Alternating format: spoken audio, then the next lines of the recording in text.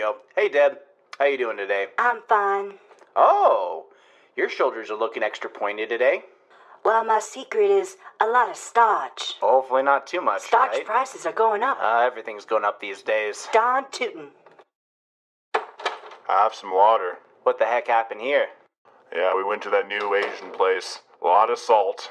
Gee, Chief, you gotta take care of yourself. You have high blood pressure. Who do you think you are, my daughters? You know me, whenever there's a new restaurant. Yeah, that and deep-fried food like the bloomin' onion you eat every day for lunch. Well, onions are a vegetable.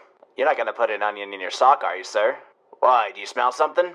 Let me just adjust. Captain, you shouldn't move. Sir, I just saw an onion fall out of your sock.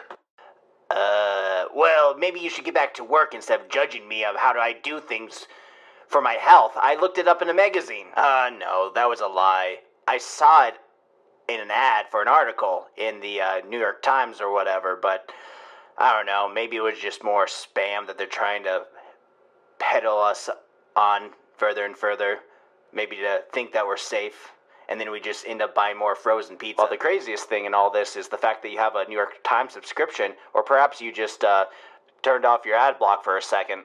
I think the pieces are coming together in this one. What's going on here? Chief's high blood pressure.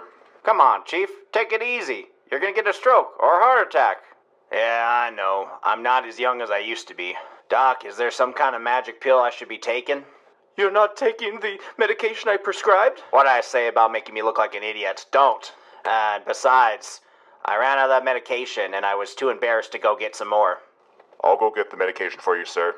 Well, sir, I didn't come here to check on you on your blood pressure. I just wanted to say that there was a case, I gave up, and I don't really care about solving this case anymore. Why do we hire you anyways? I think it was nepotism. Meh? How dare ya? I know how to solve cases, it's just this one is a little bit more complicated. You can't give up every time the suspect asks for a lawyer. I don't know, it just makes us look like fools. Well, maybe you can just file some paperwork. You get some, some stuff done after all. Well, he is illiterate. Do you learn those in your fancy books?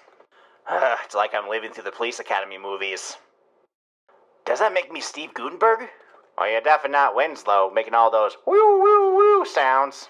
Alright, Henry, you're gonna promote Deb to, detective, and, you're gonna be the secretary, okay? Well, this is what true democracy in a police station looks like. We all vote to see who's gonna be the chief, the officer, the detective, all sorts of things. Oh, yeah, fine, I guess. Does that mean you have to have those shoulder pads? Why you gotta out me like that? Well, the chief has final say until, the end of the week, when we do the revote. Well, I never really thought of it that way, but sure, why not? Deb has all sorts of fashion sense. Does that mean he has the power to take lunch orders or whatever? Because, I have a very specific diet. Don't worry, I'll get you your crab cakes like you always get. Alright, sir, just please promise me you're gonna take care of your health. Well, I guess I could. Whatever. Ow, that hurts. Well, you know what?